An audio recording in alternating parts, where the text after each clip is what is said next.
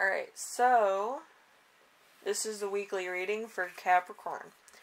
I do have a song for you. I don't really have a playlist.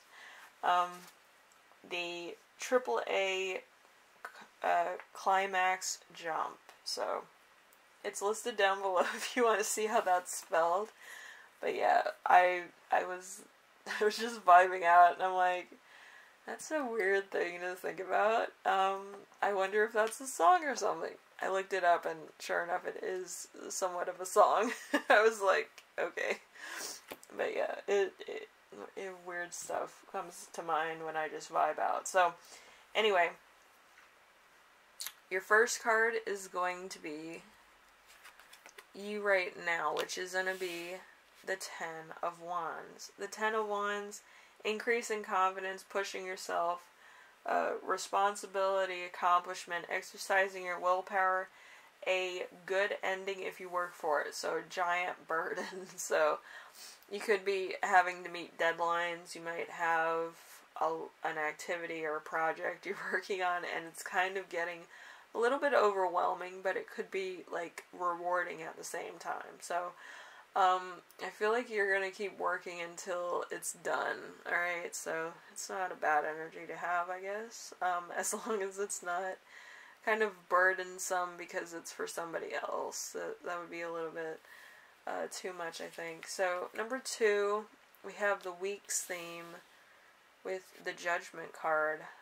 So, a calling you don't ignore, fresh starts, reflecting, reckoning, great opportunities, transformation, awakening, change in status. So there's a bit of a either step up or step down, depending on what your situation is.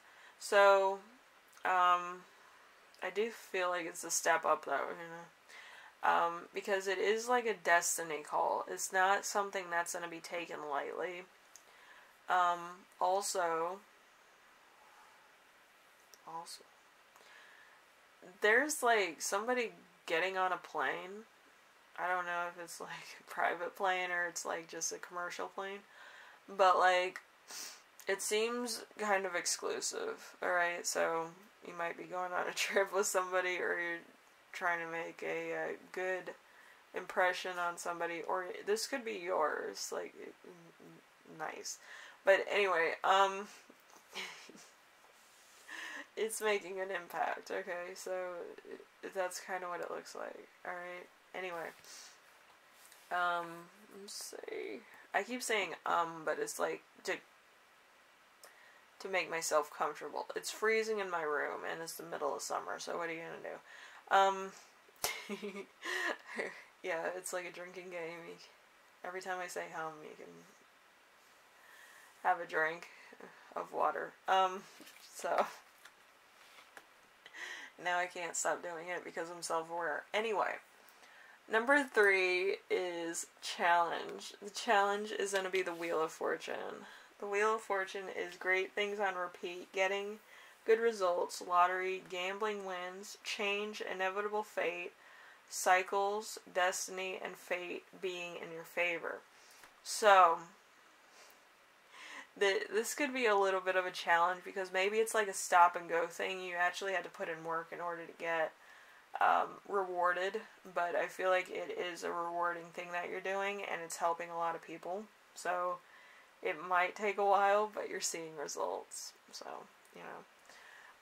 Number 4, a lesson to remember is judgment. Judgment, you will get what you deserve for the better. Positive legal outcomes. Cause and effect, clarity, truth, good contrast, and commitments being made. So there could be some contracts, or there could be some new business ventures that you're going for. It could be like with a corporation. Maybe you invented something or you created something that is being used by a corporation or a business. That's kind of a big deal. Okay, so yeah, you might actually be signing contracts or being signed on for a bigger thing than what you are right now. So I think it's important to read contracts thoroughly with a legal representative, so you understand what you're signing. You don't want to be like gypped where like they get 60 and you only get 40 of what you put into your own company. I mean, that's not fair, you know. But, you know, you have to read it and make sure that you understand everything. I would make sure that I sign a contract that says that I have royalties, okay? Because with royalties, it continues. Every time you sell one, you get a royalty for that. Every time somebody advertises it, you get a royalty for that. If somebody's using it at an event, you get a royalty for that.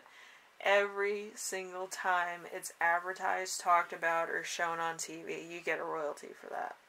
Okay, so if it's that type of product, hopefully it is, it becomes a big deal, and you get royalties. I would make sure that there's royalties on it. If there's something you don't like on a contract, you mark it out and you sign at the end of the paper. Usually you have to do like your initials, but yeah, and then you have to put renegotiate, but usually people are receptive and they'll try to renegotiate or compromise with you, or kind of find out what you want out of the deal. You know, it's that type of renegotiation. So make sure that you always have a royalty agreement in a contract, especially when it's with a product or something that has your face on it or something to that effect. So then you're not being gypped or you're not getting the short end of the stick, because believe you me, if you read the contracts, a lot of them are like bait and switch. You have to make sure that you are getting a fair deal.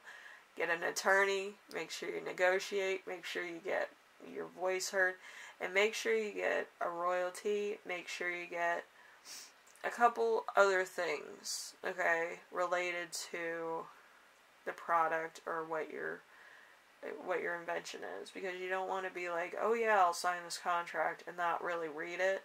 So then you're wondering why you're not getting paid, and you signed a contract that says all the benefits and proceeds and patents go to the company that signed you on, and you don't get anything.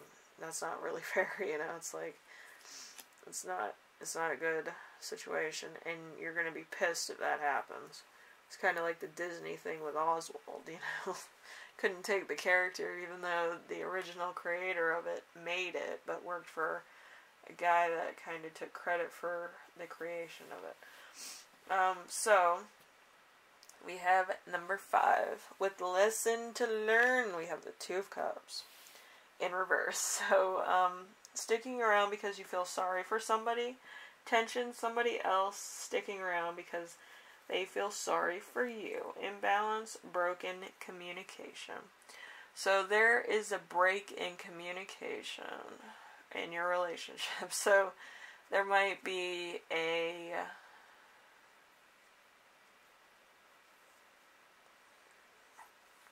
something going on with the family, or it might be something going on with your partner's family or something to that effect. And I feel like it's kind of like a touch and go, a game of phone tag. By the time you get the information, it might be too late, or it might be past it, so you kind of feel like a dick.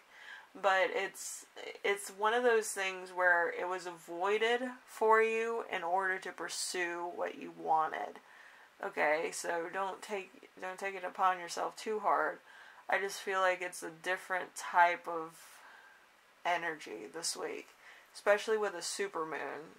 A lot of opportunities are coming your way that usually wouldn't, and you need to jump at all of them.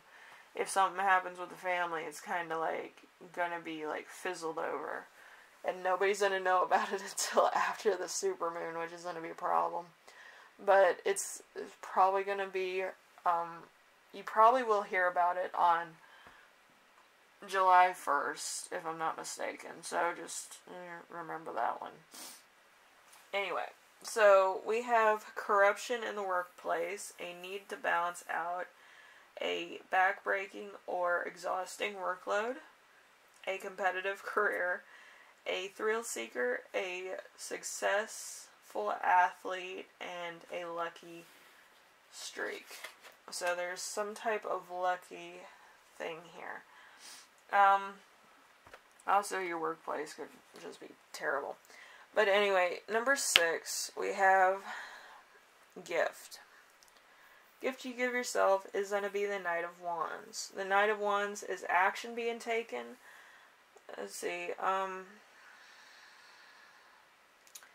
Things being done and a change in home. Fearlessness, something tangible, getting the job done, a go-getter, an adventure.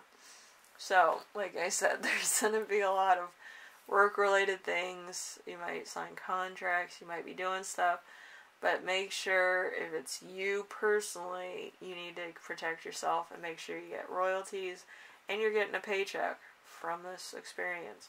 If it's in the workplace, you're going to have to make sure that you negotiate to the point of either A, getting more money, B, getting a title, or C, getting a work office that comes with all the other 2 that I just listed. But, yeah, never think that or assume it's going to happen. Always make sure that you have comfortable attributes to your workplace. I myself have a rolling chair that is different from everybody else's. I asked specifically when I got promoted to have the boss's chair. And I got it. So you can do it too. But yes, make sure that you have accommodations if you're getting, like, you know, promoted, or you're getting a different job, or you're getting promoted to a job that you always wanted. Make sure it's everything that you always wanted, because if it's not, you're going to have a problem, and then you're going to want to leave. And then years from now, you're going to be like, oh, I had the job that I always wanted. I had to leave because it wasn't comfortable enough. You know, it's one of those things. Anyway, Capricorn, hopefully this helps you out in some way, shape, or form. Like I say, life is a journey. Always be ready to ask for what you want or what you feel you deserve. There is also points of negotiation for said things. But usually, you get what you need in order to do the job that you were assigned to. People in workplaces are usually affable to give you an inch as long as you don't do other things that would question your integrity. Okay, anyway, thank you, Capricorn. Hopefully this helps you out in some way, shape, or form, and you kind of get what I'm saying. If you're getting promoted, make sure you have certain things, because you don't want to have the same type of job when you got promoted. You know, it's ridiculous. Usually I have an incentive in mind for why I got promoted in the first place. And usually you get money. I usually like getting certain comforts when I get promoted, or I get a pay raise. So you kind of have something to look forward to. I like being rewarded in the workplace because I like getting incentives. I like having things other people do not have. Okay. Anyway, I will see you in the next reading. Hopefully this helps you out. Hopefully you ask for what you want. And if they want to negotiate, well, negotiate. It's fine. But, you know, there has to be a certain point where one thing's not negotiable. Okay? So, anyway. It has to be definite or not. One thing. Definite. Anyway, so I will see you in the next one, alright? Later.